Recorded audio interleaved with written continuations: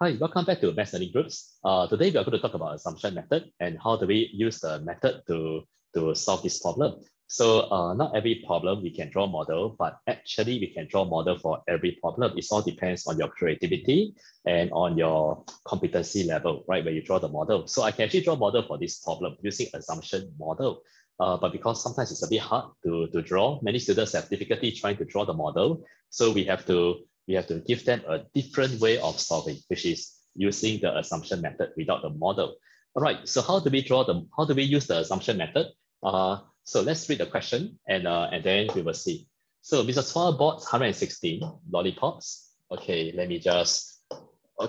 so she bought 160 lollipops for her class of 40 pupils. She gave the girls 5 lollipops each and the boys 2 lollipops each.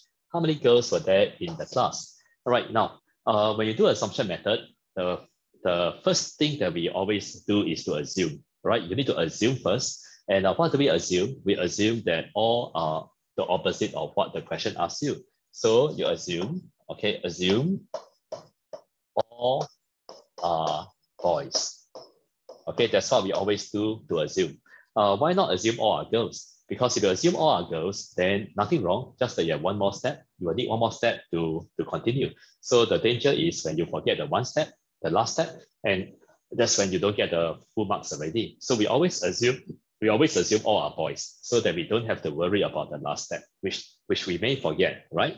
So assume all are boys, so which means that there are 40 pupils and all the 40 pupils are boys. And every boy gets 2 lollipops, so you have 40 times 2. So the total lollipops that Mrs. Hua has given is 80, which is the wrong total, because the correct total is 160 lollipops. So this is the wrong total, right? Wrong total. So what do we do next? Now, in my lesson, or in my workshop, I will show you that there's a leaf, right? A leaf that you can draw, a HDB leaf.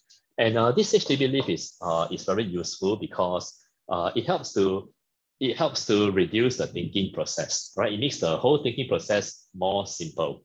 Like on this leaf or at this inside this leaf, what do we put on the leaf?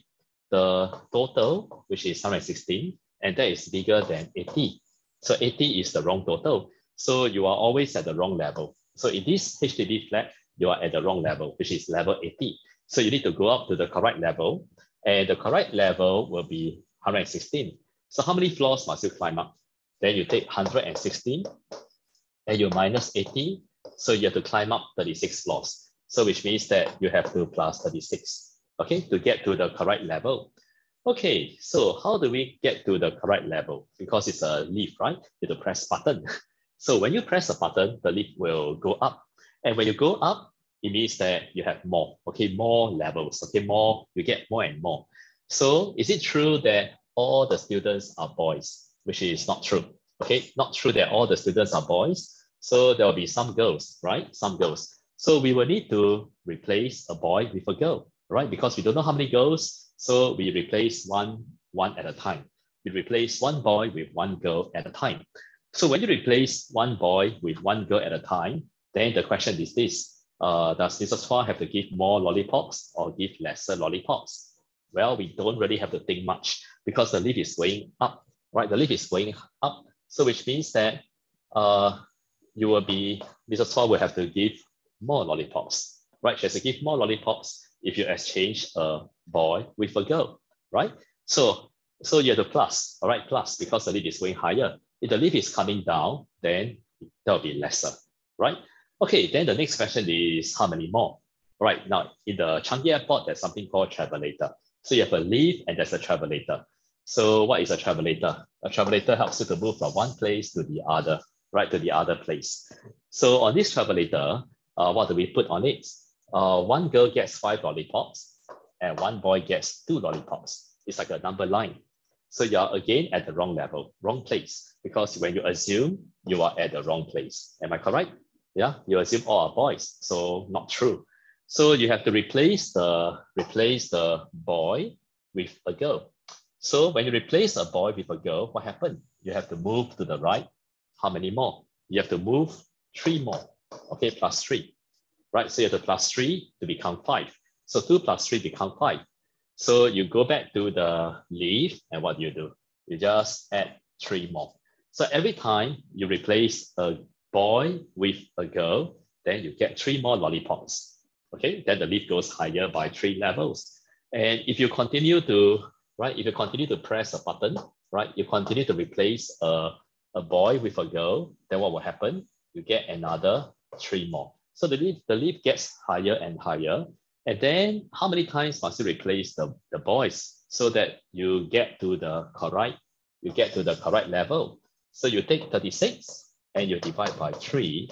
You have to replace 12 boys with 12 girls. So how many girls are there? So there must be 12 girls. And that's how you solve the problem using the assumption method, right? So you can see that the method is not very hard to use, right? You have to understand how to use a method and how to apply. Okay, and not to memorize. Okay, we don't memorize the formula, right? Some students, they are taught a set of formula and they apply the formula to solve this problem. But the danger is not all problems are the same. You can have questions that are harder, right? And the assumption method is still the same, right? You can still apply this method, the leaf and the travelator, to do any question that allows you to do assumption method. But we don't memorize a set of formula, right? Like some students, they will tell me, they were taught that they must times, right? They must take 40 times 2. Then after that, they have to minus, and then after that, they divide. Now, when you do that, it's like memorizing some things without understanding. So my advice is to really understand what you're doing, know the method, understand the method, and then apply the method on any question that allows you to do assumption. Yeah, and that's how you solve the problem easily, right?